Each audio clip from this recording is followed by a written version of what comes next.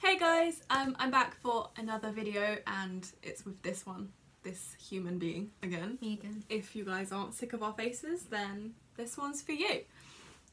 We were just wanting to like sit down and have a little chat or a little rant, I guess, about certain things going on in society right now, which we're not like fully supportive of. Yeah. We have some questions about it. We have both suffered from eating disorders or eating struggles, I guess. And there's a new petition out that Kirsty actually made me aware of. I'd heard it on the radio and stuff, but I didn't really take it in. And it's basically that the government are trying to make children only eat calories that are snacks that are 100 calories. And you can't have more than 2 a day. Yeah, so you're only allowed a 200 calorie snack a day. I'm reading it, I'm not just being antisocial. And like, we'll put it out there, like a little disclaimer. We both understand the concept behind this, right? We understand that Britain, especially as a country, is a very unhealthy place, and that the government are trying to do something about that, and they're trying to make kids healthier, but they're going about it the wrong way. I'm already getting annoyed, but calories don't have anything to do with health. And like, I didn't even read all this, but it says like there are examples of it. Like you can have 1 crumpet, 1 Scotch pancake, chopped vegetables and lower fat hummus, fresh or tinned fruit salad. It's fine. For a child. Like, this is alright, but what if the kid eats it and then they're still hungry? You're going to be like, no, you can't have any more calories. Like, that's not teaching a child how to eat and like fuel their body properly. They're growing. Yeah, exactly, they're growing. Like, I remember as a kid, my mum was always trying to get more and more food down me. Not that, I mean, obviously healthy food, because the unhealthy I was eating plenty of. But it was like, there was no restriction to, if I was hungry, I would eat. This is like giving this impression that once you've had that amount of calories, you must be full. You must be full. Like, it doesn't make any sense. And something else that Kirsty and I were talking about is that most of these snacks are going to be made from like chemicals. Yeah, they're going to be like fake things. Not the real, like if you wanted a yogurt, the yogurt's a healthy thing, right? But if you're like going by this sort of thing, you shouldn't have a whole yogurt. You should have a low fat yogurt and not finish it. It's like... But like low fat yogurts are full of sugar. Exactly. Like, the kids should be learning about like health and like balance and just being like healthy around food. Yeah. And also how they view food. This is just going to make them growing up counting numbers. Calories. Which is the whole problem in like, that is where most eating disorders stem from. Literally. Like, one of my friends was like, one of their things that started off an eating disorder was counting calories. And we were both like, oh, okay, it's alright. It's just like making sure that you're like being healthy. And it's like, no, it's actually led to something that's like really unhealthy, and now she has to eat like more calories. And the thing it is, just like, gets it into her head, and it's thing that people that don't understand as well is like, I still struggle with this concept of like, so many diets tell you that you need to eat less calories than like a set amount that you're like given, right? For a female it's like 1,500 or something. And for men it's like 2,000. I've never been sure what it is. I think it does depend on body weight. Yeah. But it doesn't necessarily mean that you'll lose weight. If you're eating unhealthy stuff for like that amount of calories, you'll probably be eating this amount of food, right? And you'll still be hungry and you'll still keep eating, and that is when you put on weight. If you're eating that same amount of calories but you're eating healthy stuff, then you're going to be eating like this amount, like a mountain of food. Like, it's just, I don't know. It's what you're eating, not how many calories. And that's not what this, like, it's thing not is teaching it. It says 2,500 for a man and 2,000 for a woman. Really? Yeah.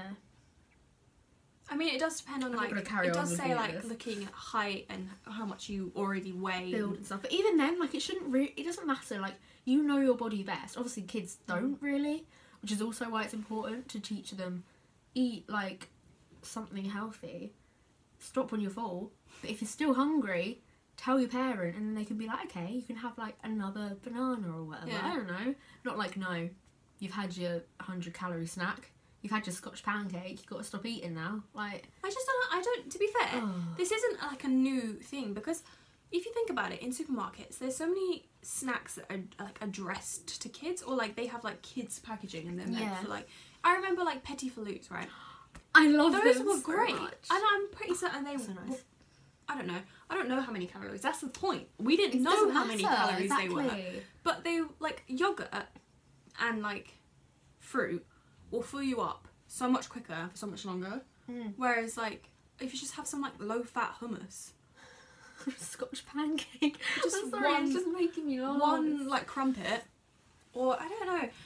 For some kids it might be fine, but that should be dependent on the kid and what they're eating, not on the calories. That same government will be like, oh, it's terrible, there's so many eating disorders, we haven't got enough funding. And it's like, well, there wouldn't be these eating disorders, or wouldn't be as many, if we were thinking about food differently. Yeah. And teaching people that calories don't equal health. I mean, this is like, that's exactly the point that I tried to make in one of my blogs. The fact that we don't get taught about mental illnesses in school, but they're trying to teach us how to calorie count. It's like, yeah, they need to focus on the things that are really gonna affect us like long term, and that's like not knowing the right way to go about things, especially mental health wise. It's just like we don't even talk. I don't know the last time an eating disorder was even mentioned in school. Yeah, in anything. Learn about it. We were doing it recently in psychology, and the amount of people exactly, and the amount of people that didn't realise that anorexia was like a mental illness. I was like, it's not just where you don't eat, like it's something that goes on in your head, and then it can result in physical things for people. The same as bulimia and like body dysmorphia. Body dysmorphia isn't just where you think you're fat. Like, it's not that simple. It's not like it's just something that also goes like quite unnoticed in society. I know that a lot of people aren't very like capable of taking on compliments, but sometimes people don't realise that when someone like tells you that you look slim, which is also something that I don't like when people compliment you on per se, but when they say that and someone says, oh no I don't, it's not necessarily because they're fishing. I know, because I struggle with this, in my head and how I feel about my body is very different to how it actually looks, and that is just something that obviously just doesn't translate from my head to my body. Yeah. Like, I know that if I look at a photo of myself, it's very different to how I actually see myself in my head. I've had it's that very before. hard to explain. Yeah. I mean, I don't think, I'm not going to claim like I've experienced it fully, but I remember like back in the summer, like I saw a photo of myself and I was like, oh, I look very different to like what I thought. But because I've never really been educated about it, I didn't really realise what was going on. Yeah. And that's the thing, we just don't even get taught about all of these mental health things that lead to a lot of bad eating habits. Yeah, it's so dangerous. Because like it literally carries with you for the rest of your life. There's one YouTuber called Grace Victory. I love her. Have you seen her videos? No. I would recommend them. She was saying that she's been in therapy for an eating disorder, and she's quite open about it. And she said that she was genuinely shocked when her therapist told her that she doesn't count calories. She thought that people could only live by counting calories. She genuinely thought that was how everyone went about eating. Because that's not something we even get told. It's crazy. It's just like how like you can grow up thinking that is what everyone does. And that's exactly how people are going to be growing up. People are literally going to be growing up and everyone's going to be counting calories with these kinds of petitions. Like, we get they're trying to be healthy. They're not trying to do something evil. No. But they just don't get the effect that it can have on people. And I just don't understand how government can't even, like, they don't even consider this sort of stuff. It's like, I just don't understand. Like, there's so many other ways they could go about this, like, commercialising eating better. I just don't. But I guess maybe sometimes those messages just go unheard. Because it does get talked about a lot in media that we are a very unhealthy nation. Yeah. And that people need to eat healthy, but it doesn't really like register. It doesn't really change anything. Yeah, it's weird how we're still doing it like this. Like, there are so many programs. Like, my dad will be watching something, and the amount of times I'll hear, oh, Dave lost 15 pounds. Shelley lost this much. I'm like, but are they actually feeling healthier? Are they actually still happy? Are they like actually doing things that are healthy? Like there was one thing, I can't remember what it was. I think someone had to eat like a tin of tuna for dinner. That's like caveman food. That's like getting a fish out of a lake and just eating it. Like, you want a proper meal. Yeah. Who wants just a tin of tuna for dinner? And it was so that she could lose this amount of weight. She's not going to go on eating a tin of tuna for dinner for the rest of her life. No. It's not going to stay that way. It's not sustainable. And it's like, are they actually feeling happy? There's also something like that, obviously, body positive panda that the girl you showed me. She obviously said that people like not even like meant to be a certain size, but there's like a certain size for most of us that most of us don't even realise is our like comfortable state. And like there's nothing wrong with it. No. It's like that's where our bodies should be, and we keep trying to fight it, and you keep thinking that you're putting on weight or you're like losing weight, but it's just like that is your body's natural way of looking. And like size, this is another thing, size doesn't equal health. Like that's why I don't hate it when people are like, oh, you look so good, you've lost so much weight. It's like, so did she not look good or he not look good before they lost the weight? Like, you don't know what's actually going on. They could be ill, they could have an eating disorder, they could be actually like unhealthy, whereas before they were healthy. It's so difficult. Like, I remember me and my mum, when I was going through all the like weird stuff, we were like doing it together, kind of. What do you mean? So like, we'd be like, we went to Zumba together, and we'd be like doing that kind of stuff together, and like we kind of egged each other on. Yeah.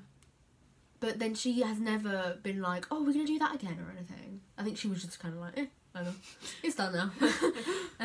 But me and my dad going to boxing, I'm like determined, because I'm like, I want to do a sport that doesn't have to be about losing weight. It doesn't have to be about what you look like. That's why I suggested it in the first place. I haven't gone because it's too expensive. But like I'm a little bit, like I went to that first session and it was good, but I was a little bit frustrated because I think in my head I was worrying too much. I was like, I don't want this to be about losing weight. I don't want it to be about losing weight.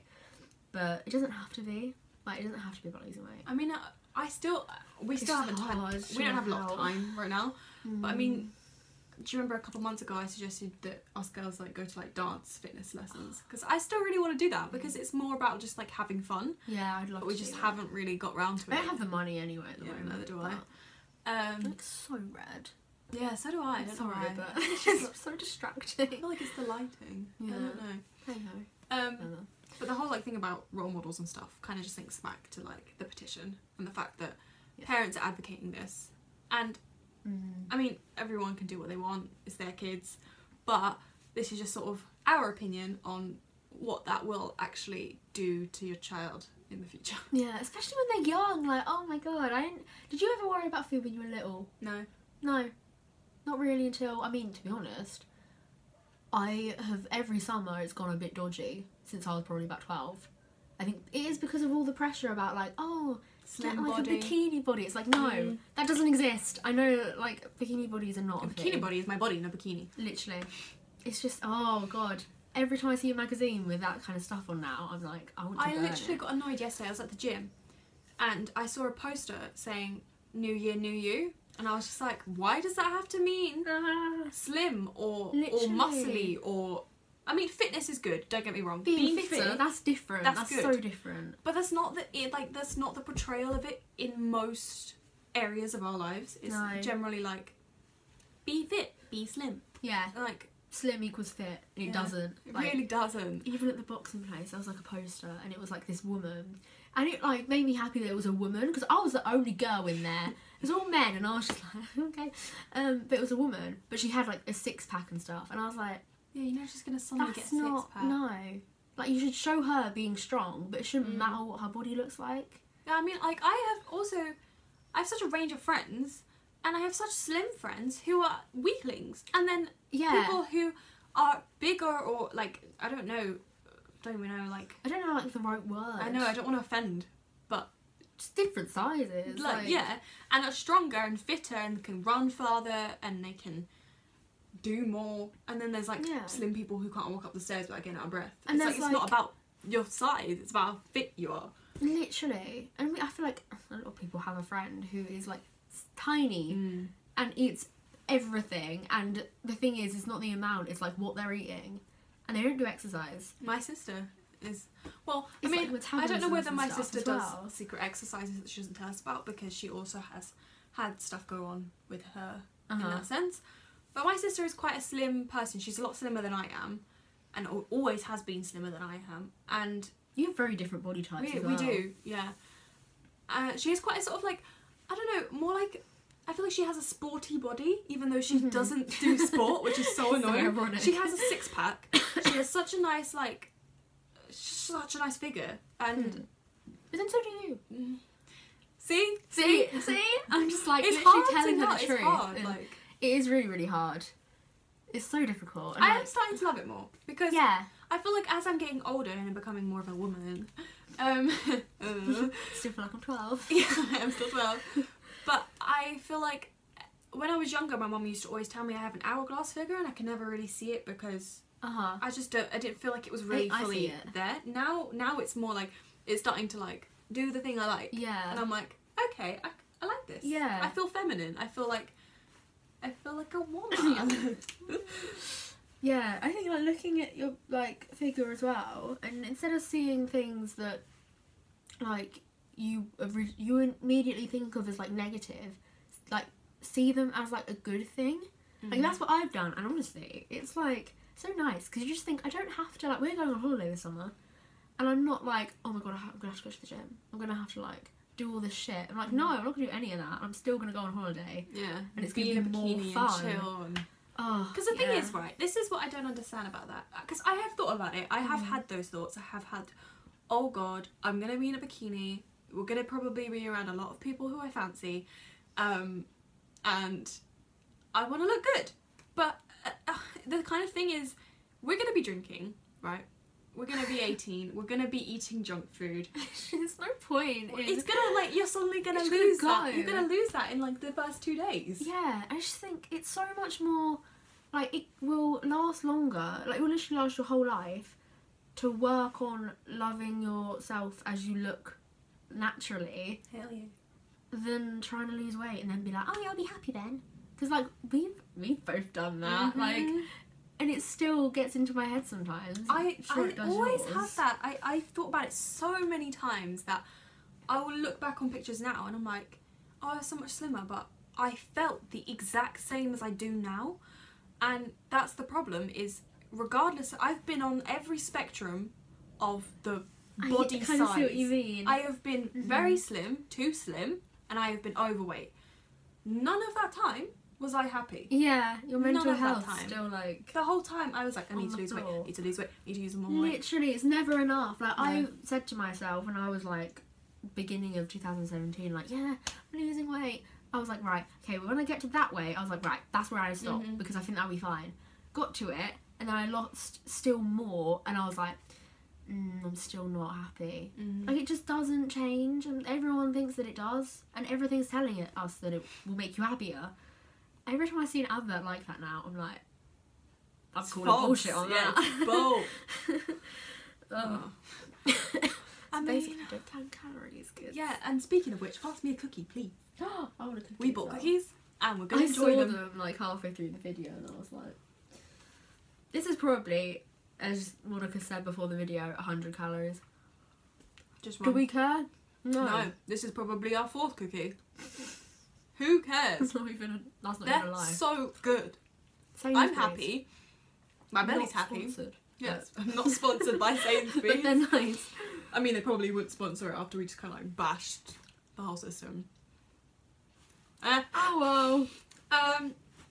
So kind of to sum up, we're not a huge fan of the way government are trying to help, but we get they're trying to help. More awareness, I think, should be around in schools about mental health. Definitely. And being slim doesn't mean you're gonna be happy. No. And you don't need to. Perfect the way you are. Yeah. So I will live, live happily with a cookie.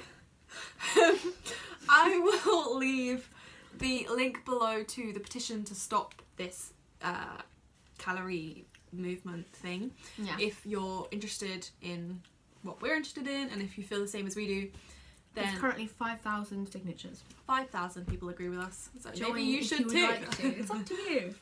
But yeah, hope you guys enjoyed our little Yeah. rant time. I mean, there might be a sequel to this same topic because, as you can see, we have a lot to say We've on still this. got a lot of This is probably already a long video, but I don't care. Yeah. So if you did like this video, then please give it a huge thumbs up and subscribe for a weekly video every Friday. Yeah. Bye guys. Bye.